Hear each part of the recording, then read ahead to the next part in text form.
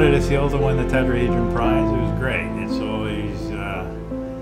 It's always terrific to see the community think highly of your work and think it deserves recognition of a prize like this.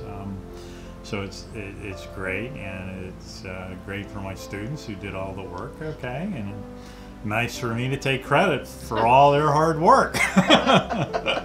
You know, when you win a prize like this, you look up at the ex-winners and you realize you're in pretty good company, so that makes you feel good too.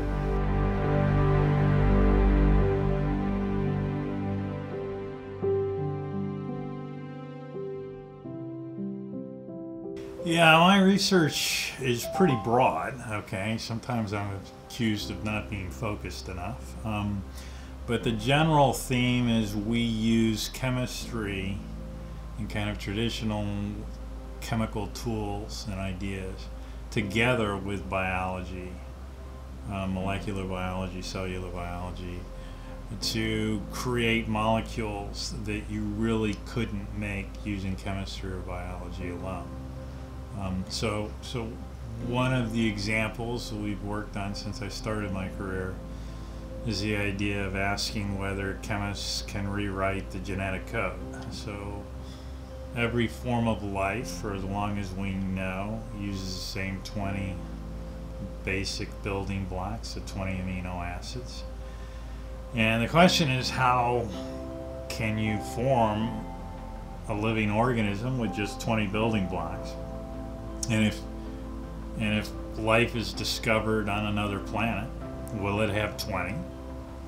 Or will it have 21 or 22 or 25?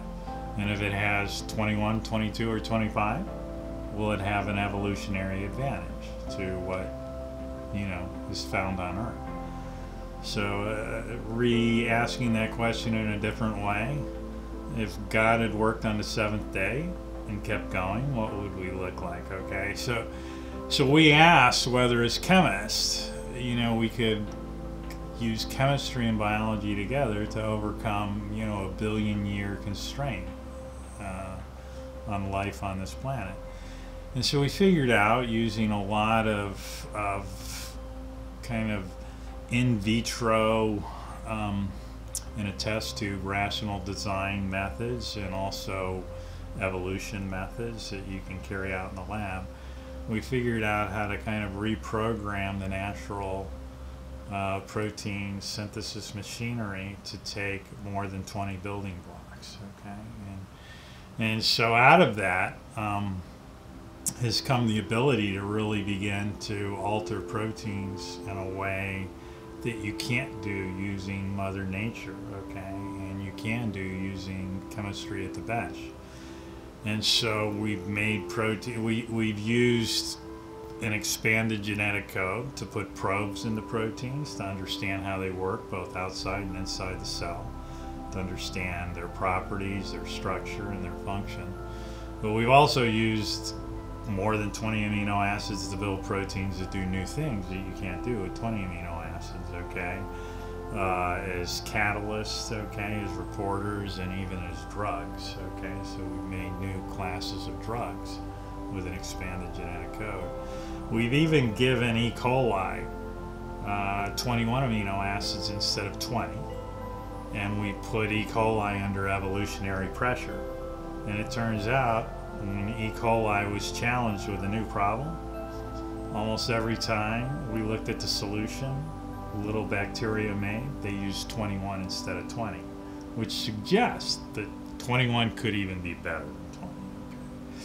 So that was kind of where we started, and that's still ongoing. I think labs all over the world now have added over 200 amino acids to the code, and they've carried out this chemistry on an industrial scale, making a ton of protein.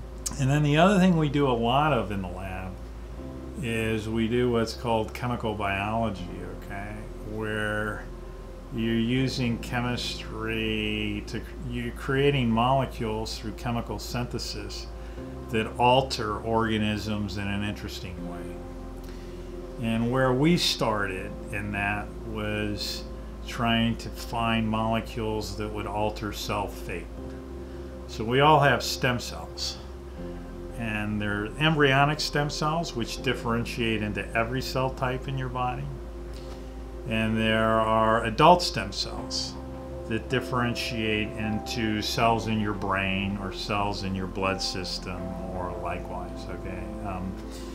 So we asked whether we could find molecules that would affect the fate of a stem cell and turn it into a specific cell type.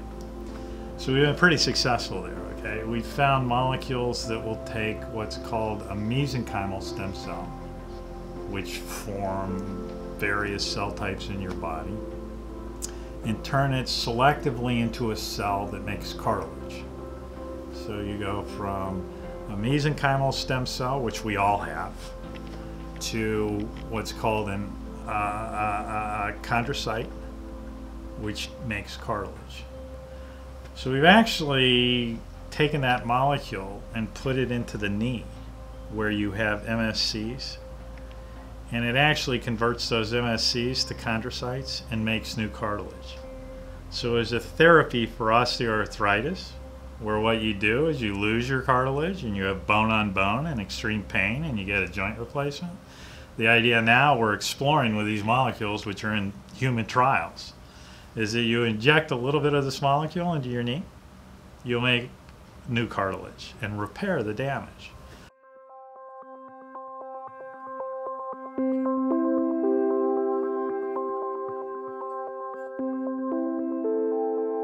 You know, for many years, chemists worked on understanding chemistry, okay? You know, what's the structure of molecules, okay? What's the bonding?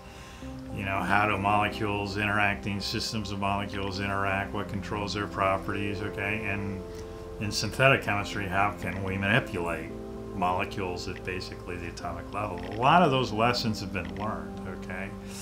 And I think that now the exciting opportunity is, you know, biology is just an amalgamation of large interacting systems of complex molecules, but it's chemistry. And do we know enough about how molecules interact and how to change their structures and properties that we can apply it to biology? And I think we do, okay? Same thing in material science. Material science is, you know, complex structures involving interacting atoms and molecules, and do we understand enough about those properties that we can rationally design materials, okay? So I think, given what we know about chemistry, chemistry allows us to manipulate, understand and manipulate large complex molecules in living organisms, and the same thing in complex materials. So all of a sudden, chemistry has become a very central aspect of material science, okay, and solid state materials, solid state physics, as well as, you know, biology, okay, molecular and cellular biology. So it's a great time for chemists. I think the challenge is understanding enough biology or material science and solid state physics to ask very thoughtful questions that can be answered by chemists that really tackle a fundamental problem in another field, okay? You can make up a problem in biology or material science and solve it, but that's not so interesting. It's going into those fields, understanding fundamental opportunities and problems in those fields, and then using chemistry to solve it. That is a real challenge to graduate students and postdocs, okay? Because when I was a graduate student or a postdoc, the problem was there. Somebody defined the problem. The only thing you had to do was be smart enough to figure out the answer.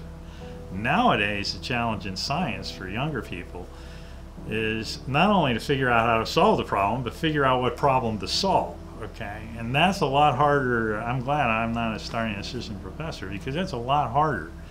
And I think part of the challenge in our training is we train students how to solve problems. We don't necessarily do a great job training them to ask what problems to solve, okay? So that's, I think, as we move forward and chemistry becomes more interdisciplinary, that's a challenge for us as chemists on how to train our students.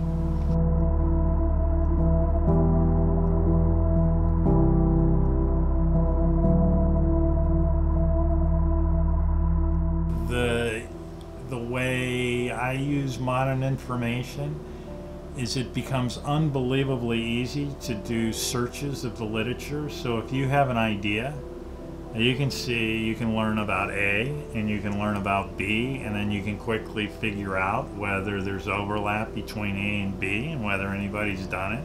So the ability to go in and gather that information in an hour or two has fundamentally impacted our ability to come up with new projects, new ideas, and so forth. But you know, I think we do use a lot of the genomics and proteomics informatics, but that's not our focus.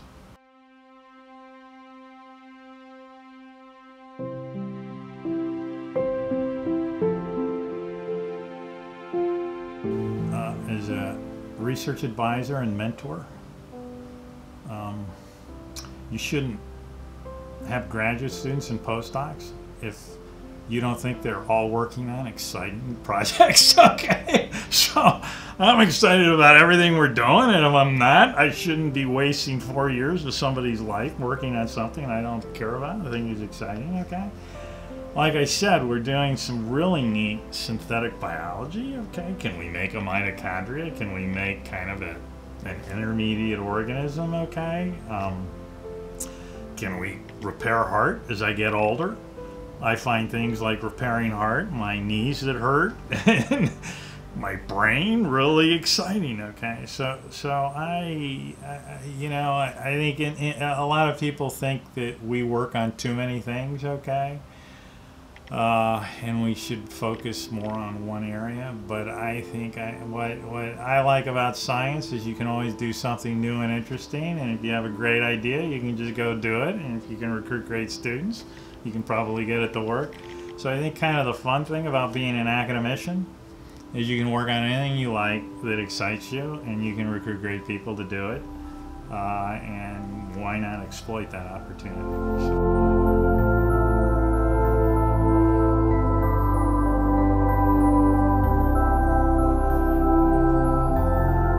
I'm becoming more and more driven as you get older by the idea that given the opportunity I've had to do almost anything I want in science, and we've done some pretty esoteric things like expanding the genetic code, as you get older and you have the experience and insights, it's more and more important for me to ask whether we can make new medicines that impact patients. Okay, so we're really focused to a substantial degree on looking at problems in medicine, either neglected diseases, people dying of infectious diseases, cancer, okay, or aging and regeneration, and can we have a new insight that really has a direct impact on patients. And so going now from discoveries, using what we know to make new drugs that we actually can put into people in an academic institution and show they have an impact, is an area that I'm really becoming more and more focused on.